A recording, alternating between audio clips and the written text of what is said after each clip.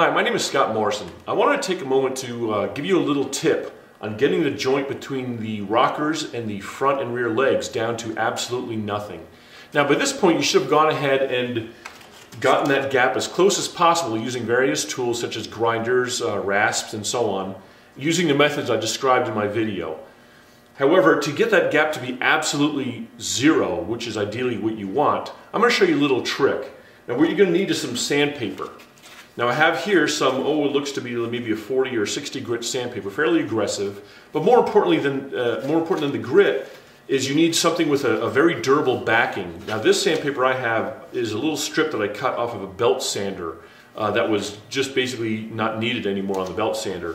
So I cut off, it looks to be maybe an 8 or 10 inch strip. And this is what I use to fine tune that joint. Let's go ahead and take a look a little bit closer and I'll show you exactly what I mean.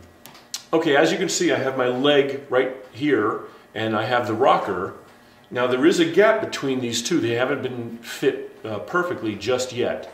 Now very simply, I take my piece of sandpaper with the grit side facing up, place it between the leg and the rocker, and then I draw the sandpaper through the joint. Now you have to be careful when you're drawing it. Don't pull up on the sandpaper. In other words, don't pull this way because you'll round over that leg. What you want to do is either pull straight out or possibly even on a downward stroke, such as this. Now, just drawing it through the two is not really going to provide enough friction to actually do any good. So I push down a little bit on the leg as I'm drawing it through. Now you might find it's a little clumsy because the leg wants to move, but you kind of get used to that. You may have to also clamp the rockers to your work surface, as I've done back here. You may want to put another clamp to prevent it from moving. But basically that's the whole procedure. You want to draw this through and close that gap up. Now it may take several dozen strokes to get that done, but eventually that gap does close enough to where when you remove it, you'll see there's absolutely no gap whatsoever between those two.